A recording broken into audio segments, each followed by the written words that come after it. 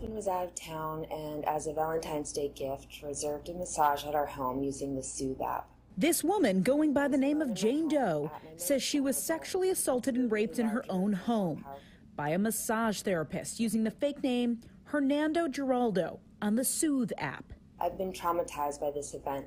Since he knows where I live, I have the fear of this monster returning to my home. This Bed-Stuy couple has previously used the Soothe app. It advertises as the world's largest and most popular wellness platform. It's essentially, as we've alleged, an Uber for massage therapists. They're now suing Soothe Inc. and Evident ID Inc. for failing to do a proper ID and criminal background check.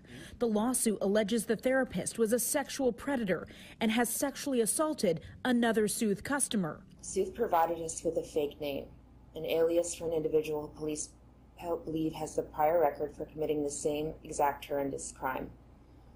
Unfortunately, this individual is still at large. The massage therapist that Soothe sent to our client's home had, as we've alleged, a prior arrest for sexually assaulting another female Soothe customer. He was also, as we've alleged, operating under a fake name on the platform. The victim's attorney says the massage therapist left his scarf behind. That was given to the NYPD and tested for DNA. It may be a match to other sexual assaults. The NYPD confirms they took in this complaint the day after Valentine's Day in the 81st precinct. There has been no arrest in this case. Soothe has also not responded to a number of Pix 11's attempts for comment.